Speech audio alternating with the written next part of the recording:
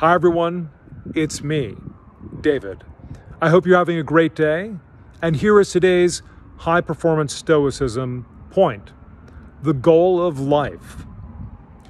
Many of you have a personal lifetime goal, or several of them. It's something you can formulate in a sentence or so.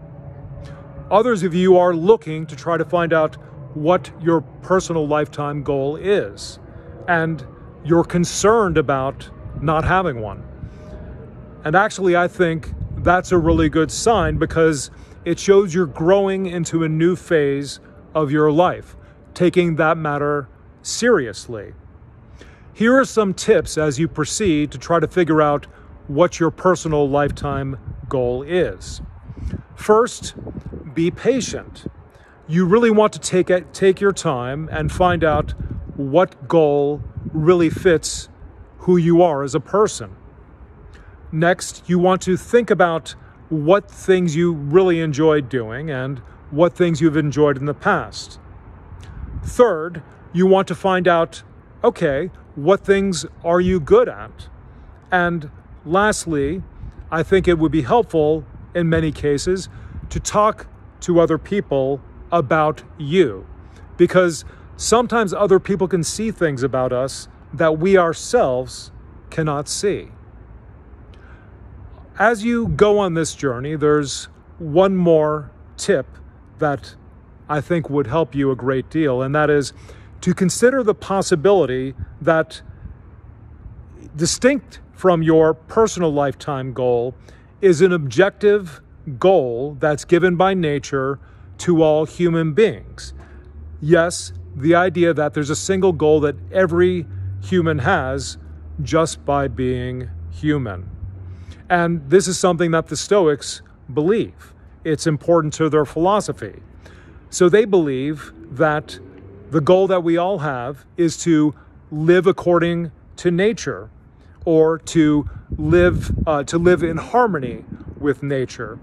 Those are two different formulations of the Stoic goal of life. So in these two formulations, you can see that nature is really important. So let's explain a bit what it means to follow nature briefly.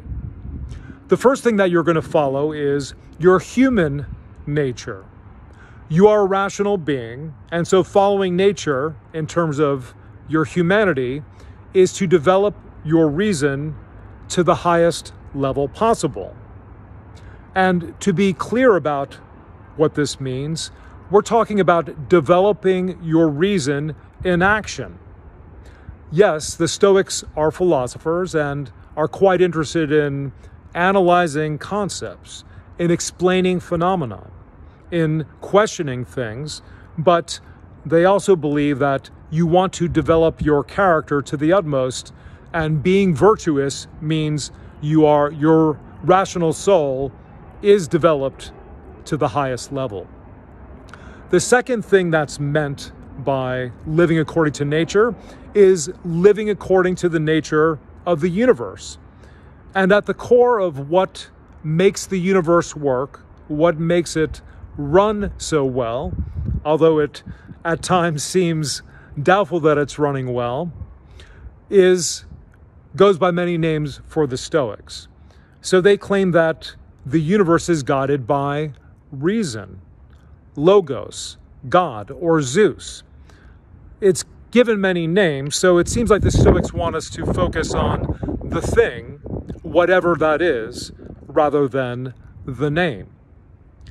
So as you're working out your personal lifetime goal, trying to figure out what that is, and as you're starting to live it, keep also in mind to develop your rational self to the highest level and to harmonize with reality and what the Stoics call nature as it is and not as you would like it to be.